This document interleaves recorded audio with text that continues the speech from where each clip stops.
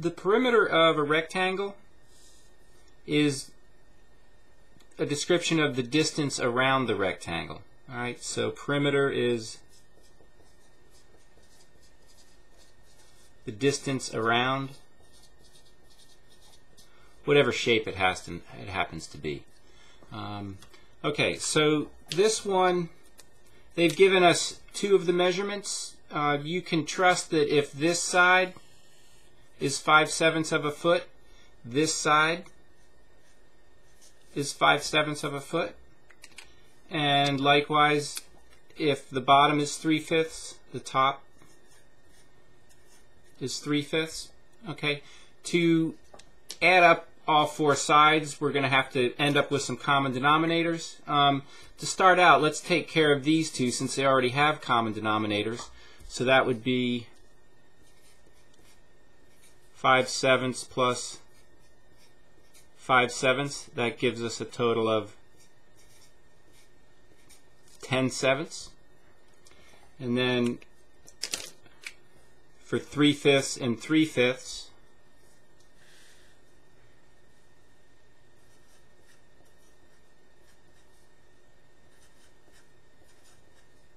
that gives us a length of 6/5. Alright, and we're trying to add these two because we have to add all four, right? So instead of dealing with all four, I just combine these two, and now we'll need a common denominator. It's going to be 35. And how do you get from 7 to 35? To get from 7 to 35, you multiply by 5. So you have to do the same to the numerator. Gives you 50 35ths. To get from 5 to 35, you multiply by 7.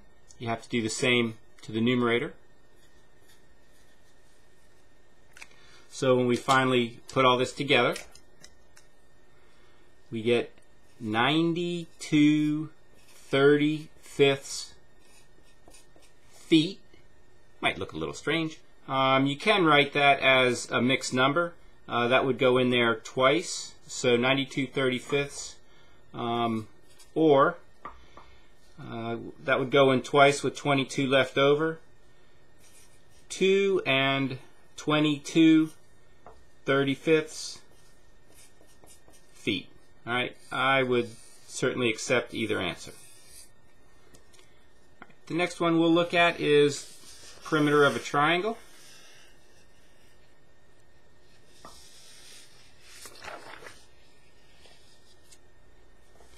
On this, they've given us all three sides, so we simply have to add them up. As anytime they ask for a perimeter, they're just saying what's the distance all the way around.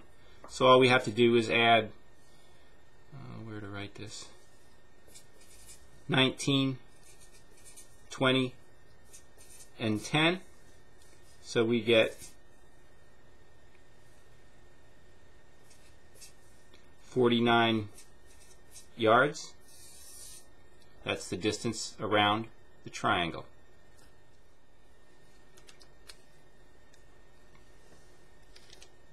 Okay, for this circle, they want us to approximate the circumference, and they want us to use pi as 22/7. The formula for the circumference of a circle can be written two ways. It's either 2 times pi times the radius, or circumference can also be found by multiplying pi times the diameter. Since they've given us the radius, we'll use this formula. So we just plug in 7/5 for the radius. So we have C is equal to 2. Remember, for pi, they want us to use 22/7. So instead of pi, we'll write 22/7. This is going to introduce a fraction. So I'd like for this 2 to become a fraction as well. We can always turn it into a fraction by putting it over a 1. And then let's see. The radius, they tell us that's 5/7. I'm sorry, 7/5. The radius is 7/5. So we put 7/5 right here. And now all we have to do is multiply these fractions and we'll have the circumference. I definitely want to cancel any common terms. 7 goes into 7 once. 7 goes into 7 once. I should say common factors. You're always allowed to cancel common factors. Okay, so now all we have to do is multiply what's left. So 2 times 22 gives us 44. And then that's 1 times 5, so 44/5. The units are inches. All right, and if we want to make this a mixed number, we can simply divide into that would be 8 4/5. So this answer is fine, or you could write 8 4/5 inches.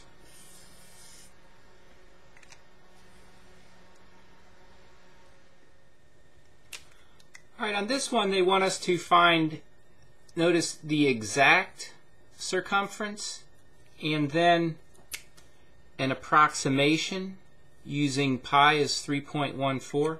So when they want the exact circumference, they want us to use pi. Okay. Whenever we use 3.14 or 22/7, those are both approximations of this relationship. Pi is the relationship of diameter to circumference. But that's not really critical here. What does matter is if they say exact, you're to use the symbol pi. If they say approximation, you're to use either 3.14 or 22/7. Okay, so let's see. The first one, they want the exact. That will be easier. And let's go ahead and calculate that.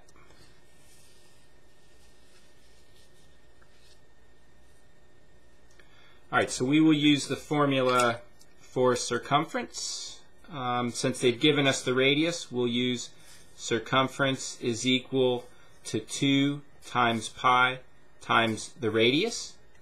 And the radius here is 25 miles. So for radius, we'll put in 25. All right. For pi, well, actually on this one it's exact, so we don't have to plug in 3.1. We get to just use pi.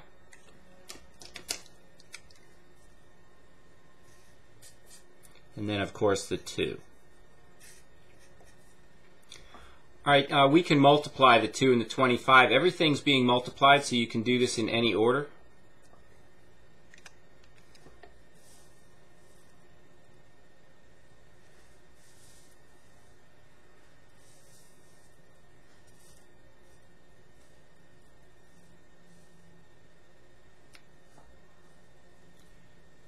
All right. So we end up with, I'm sure you can see 2 times 25 would be 50. So for the exact circumference, that's equal to 50 pi miles. All right, since the units are miles. That's the distance all the way around this circle.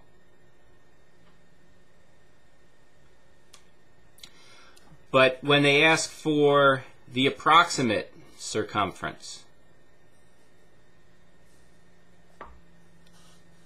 and they're going to let us round to the nearest hundredth here. That'll be convenient. We just take pi and we plug in the 3.14. All right, so we've already done some of the work.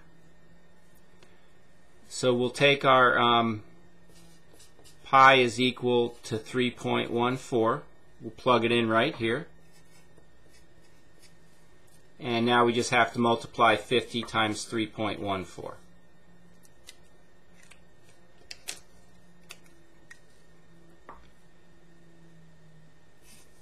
So now we'll be getting an approximation And we'll just do our calculation over here.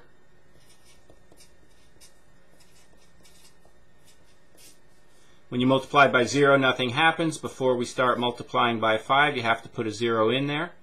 5 times 4 is 20. That's 7 and 15.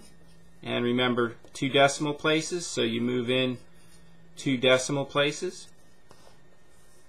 And we get 157.